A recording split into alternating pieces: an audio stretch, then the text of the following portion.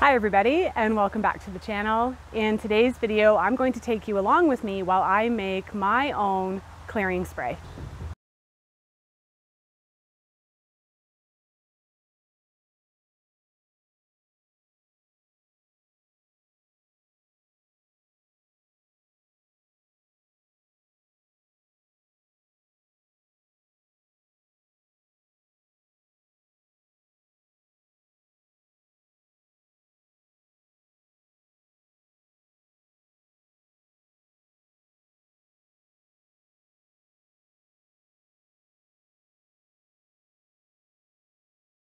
And here at Spirea, I share videos that weave together plant wisdom, holistic health, self-sufficiency with just a dash of magic. If this sounds interesting to you, I'd love for you to stick around. So I absolutely love smoke cleansing. I love it so much that I've actually done a video about it, and I'm going to link that up here because if that's more what you're sort of looking for in information on smoke cleansing, then you'll want to check out that link. But there are some times and places where maybe lighting up a piece of sage or, burning a mugwort stick is probably not appropriate. Like, what if you work in an office setting and you just want to clear the energy in that space? What if your partner is scent sensitive and every time you burn something, they start wheezing, right? There are chances or times when a liquid version of a smoke cleanse would be really helpful because we're still capturing that energetic essence that we're looking for without the smoke. And so I love making clearing sprays or liquid smudges or liquid smoke cleanses. And so I'm going to show you some of the herbs that I'm going to be harvesting today on the property, just to give you an idea. This isn't a hard and fast recipe. This is more working with what you're inspired to work with. What plants do you want to play with in this realm? There are so many options available to us. So let's go walking through my property and I'll show you what herbs I'm going to be harvesting today. So I'm over by one of many mugwort patches I have on this property. I've really only planted 2 plants, but I have this popping up everywhere now. Funny story about this area. I'm going to see if my husband can get a good picture. When we first moved here, I put a comfrey here. You can see the comfrey's already completely flowered and is nearing the end of its life cycle. And after tapping into the energy, specifically the energy of this area, the plants were like, you need to plant mugwort here. So I thought I had dug up, I'm telling you, I had a massive hole. I dug down so deep and I thought I got all of the comfrey root out. Turns out clearly I didn't. And I now have this fascinating comfrey mugwort hybrid thing that's happening over in this area. And the two seem to get along fairly well. But I'm going to be working, like I said, specifically, I'm going to be working with mugwort right now. So I'm going to get to harvesting that.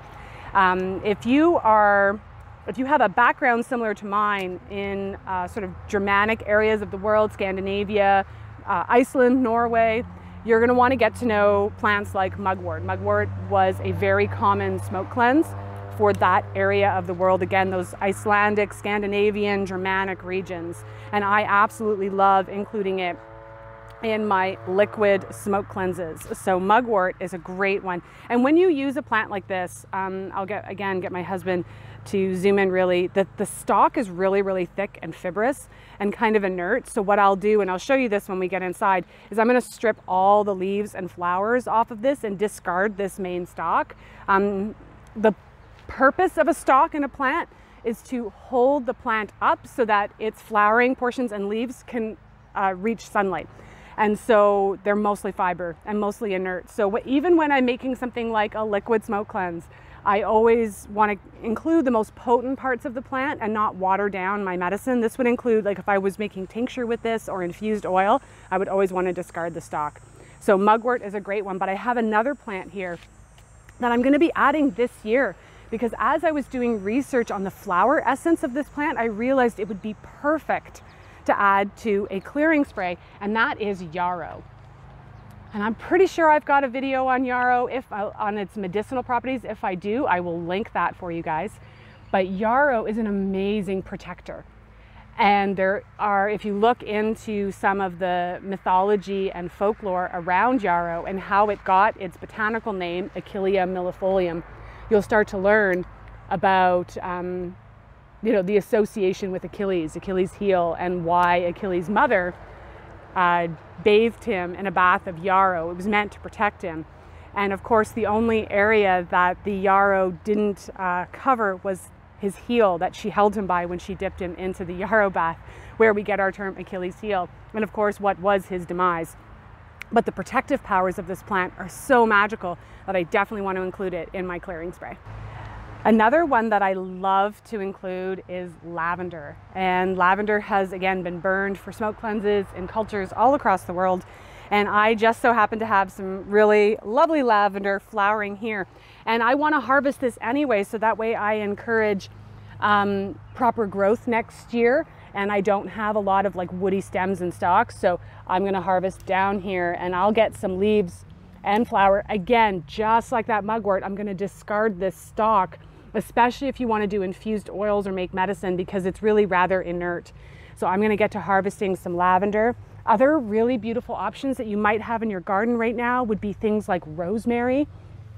You can absolutely include sage, either garden sage or white sage if you grow it. If you don't grow it, just ensure you're getting your white sage from ethical sources. There are some unethical practices happening right now with white sage. And I think I actually have some dried from a plant I grew last year. Here in Ontario, it will grow as an annual. And one plant that I get from Richter's is enough to last me at least a year, if not longer. So it's really all you need. You can even grow it in a pot. However, substituting garden sage works really nicely too. So I'm really lucky to have access to cedar on my property as well. They are my neighbor's plants, but they come right over across the fence line, so I harvest from them frequently. And if you are Indigenous to Canada, the United States, cedar is something you'd be really familiar with. Getting eaten alive while I'm filming this segment. That's awesome. So I will certainly be harvesting some of these leaves for my clearing spray because I really enjoy the energy that it adds. So welcome to my kitchen in summer. It is always busy. Yesterday I made a bunch of tinctures. You can see those over my shoulder there, some infused oils. I have to-do lists scattered everywhere around the property. And that's just how life goes. There's jars everywhere. I always do my best to make sure they're labeled. But now that we're inside, we can start to add our herbs to whatever size jar you want. I mean, think about how much you would use and utilize maybe for a single person household. 100 milliliters is more than enough for you to use as a clearing spray every year. I like to make larger batches so that way I can give some to friends and family. I may have some of this available on my website too, so if I do decide to do that, I'll post a link below for folks who would rather just purchase from a maker as opposed to make them yourself. What's really neat about this process is you can very easily marry dried herbs, fresh herbs. You can add resins to this. You can add flower essences. There are certain flower essences like crabapple and holly that are excellent for clearing sprays. You can add in gemstones as well, ensuring that they don't, like if you put selenite or something in there, it'll just disintegrate. But say something like a crystal quartz would be really great for clearing, or if you wanted more of that protective measure, you could add in something like obsidian or black onyx. Because we're not going to be taking this internally, we don't have to worry about the gemstones leaching into this because we're just going to be using this topically and as a room spray.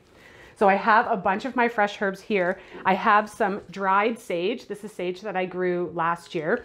And my husband is actually very sensitive to white sage, and so using it in the clearing spray is going to be perfect for me. I have some whole, I'll show you, some whole juniper berries that are going to be really nice to add in. I really try to incorporate as much from my lineage and my background as possible, so that's why I really love working with the mugwort and the juniper. And I'm just going to drop that handful of berries in right there. No measurements. A lot of this is intuitive and what feels right, working with what you have. Another lovely option, and I have here, is some frankincense resin. And so anyone who works with the essential oil, they actually extract it from the resin, but I prefer working with the resin. I infuse this in oil. I make room sprays with this. I really love working with frankincense resin, so that's something else that I'll drop in. If you grow sweetgrass would be really beautiful too.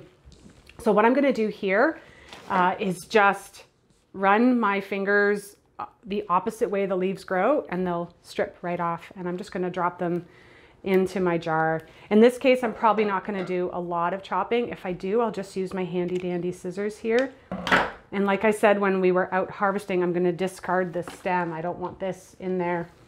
So same thing with the lavender. I'm just going to run my fingers in the opposite direction in which the leaves grow, snap off the flowers and put those in. So I'm going to putter away here and fill up my jar with all of this herbal magic.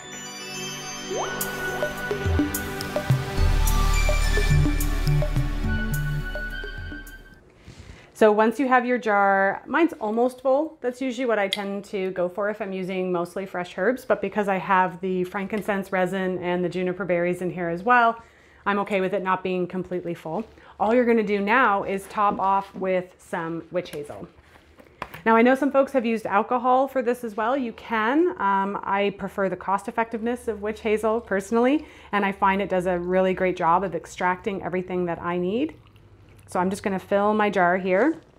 Now, if you are using a plastic lid, here we are, like me, you're done. You just put your plastic lid on. If you're using a metal lid, you will want a piece of parchment paper as a barrier, so that way everything in here doesn't start to erode away at the metal. I'm not sure if it's the witch hazel or the combination of the witch hazel and the herbs pulling out things like tannins and resins, but you really don't want to lose, especially tinctures, you really don't want to lose metal or lose your medicines when you take the lid off and find that flecks of metal have dropped into what you're making. So what I'm going to do now, and you can see that the frankincense has already sunk to the bottom, I'll give it a good shake. And I'm going to want this to sit for at least 3 to 4 weeks. It will start to look, if you've included resins like either amber or frankincense or myrrh or anything you're working with, it will start to go cloudy on you, and you can actually already see it's a bit cloudy here. So I'm going to want this to sit for about 3 to 4 weeks at least. And then I will strain out all of the herb material. I'll squeeze it all out as much as possible. If you haven't seen my video on basic herbal equipment, I'm going to link that up here because potato ricer, it's the way to go. I'll squeeze all that goodness out, and then you're just going to transfer it to a spray bottle. If you want to add things like Bach flower remedies, you can add them now, or you can add them when you bottle it. Any flower essences, like if you have flower essences that support the chakra systems or ones that you've made yourself, can be added at any point. And if you do decide you say you want to add some gemstones, you would add them at this point now, and then strain them out with the herbs. And like I said, just bottle into a spray bottle. So just like smoke cleansing with combusting or burning herbs, intention is really important. So when you're using your clearing spray, you're in a space where you have the intention of energetically clearing a room or cleansing your own energetic body. And so being in that kind of mindful state before you use it, I find adds to the effectiveness of what we've created here today. You can use this, like I said, on your person. I would always do a test patch just in case some of it is going to come in contact with your skin. So inner elbow is a really great place because if you're going to react, it's going to be there. So you can, like I said, you can clear a room, you can clear your physical body, you can use this around your pets. Again, maybe not spraying directly, but if you just want to clear a certain area, you can use it indoors, outdoors. Really, there's no limit to how you can use a product like this. If you have any questions or comments, you can leave those below. And until next time, this is Corinne from Spirea Herbs, wishing you health, wellness, and happy clearing.